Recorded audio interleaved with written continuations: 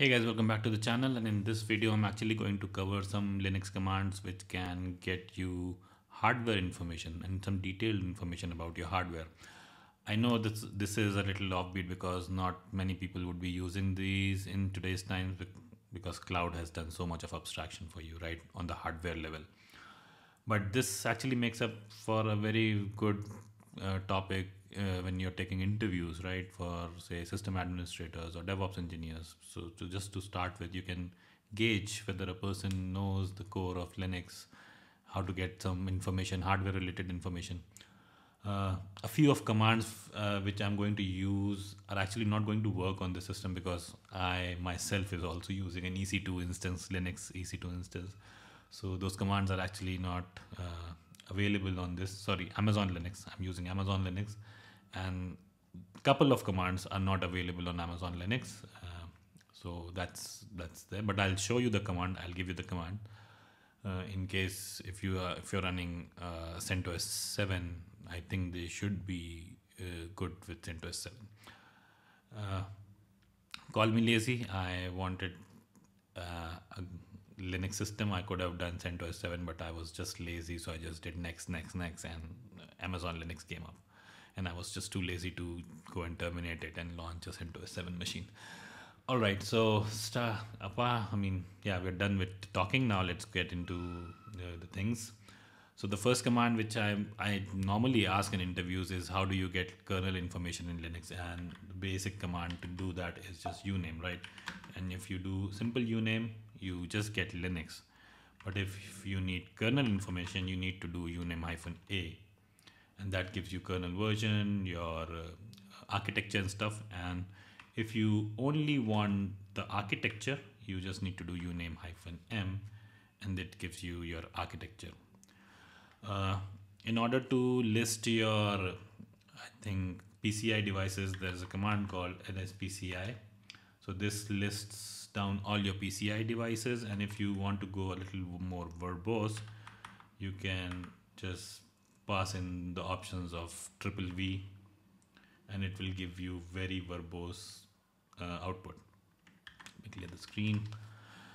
Next command which is not available is lshw. So this is not available on Amazon Linux, but this also gives you the information about all the attached devices to PCI bus, right? So and it's all in one view. I don't have a screenshot, otherwise I would have shown you. So that's one command, and the other command which is not available is hwinfo.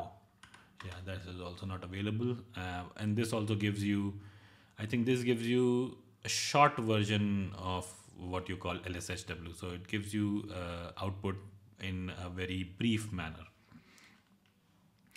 The next command which I'm going to show you is dmidecode.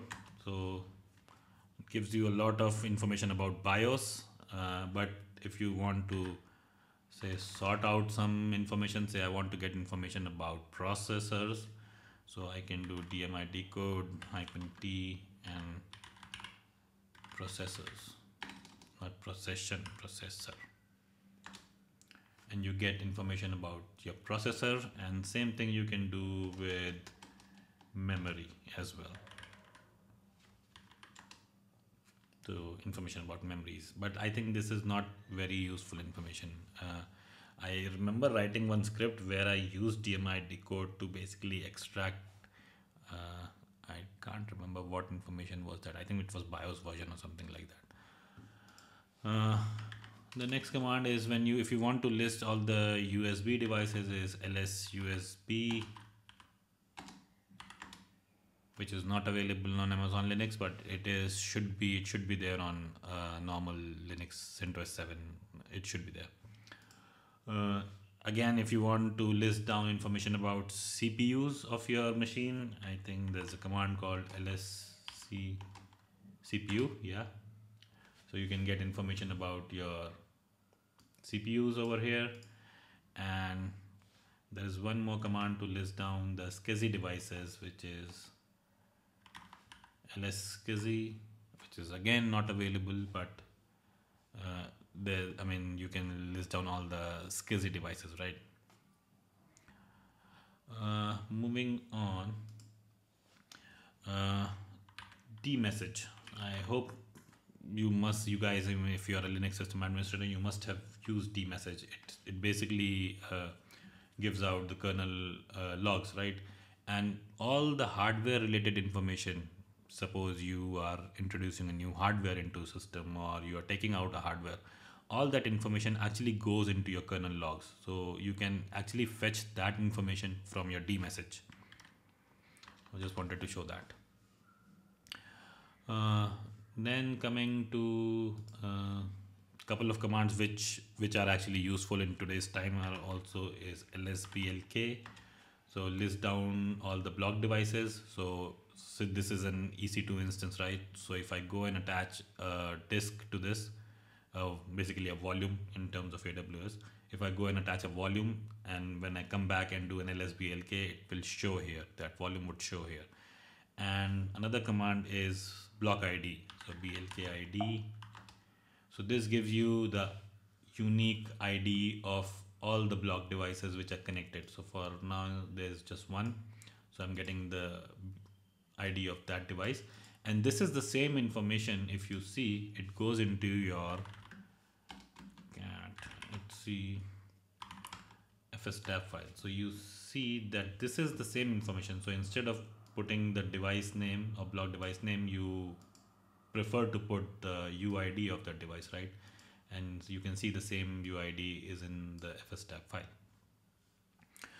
All right, so these are two important commands. Another important command I hope you must be familiar with if you work with Linux system is mount.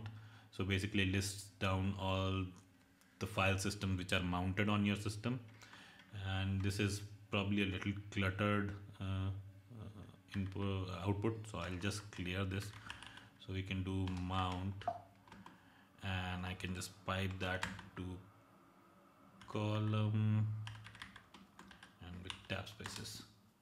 Yeah, so this is much better. So this lists out all your mounts on the system. Again, a few commands which you must be familiar with is df, which gives you your disk, basically the information about your disk, how much disk is available, what all disks are attached and stuff like that. There is what you call a temporary file system proc, which is there on your system, on your machine.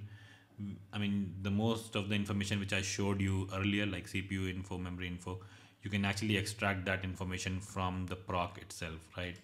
So let's see how you can do that. So for say cpuinfo, I can just go ahead and do cat proc and cpuinfo. I'll get a detailed information about my CPUs. Clear the screen, and the same thing I can do for meminfo.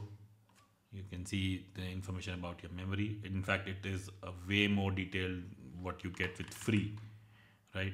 So free only gives you like what is buffer cache and available and used, but meminfo actually gives you a lot more information. Another command is cat proc. What you can do is versions. So this gives you your Linux version. It's the same output which we got from uname-a. And the last one I want to show you is partitions. So this gives you information about the number of partitions you have on this machine. All right, so I think, yeah, that's pretty much it. These were the commands. So I'll just do a history, and I'll put these commands in the description, so you guys can go ahead and find these commands from the description of the video. I hope you like the video. I know this is not that helpful, but still some guys who are still working at the core of Linux, right, with the core of Linux, might be helpful to them. I hope you like the video, guys. Please do subscribe to the channel before leaving, and thank you for watching.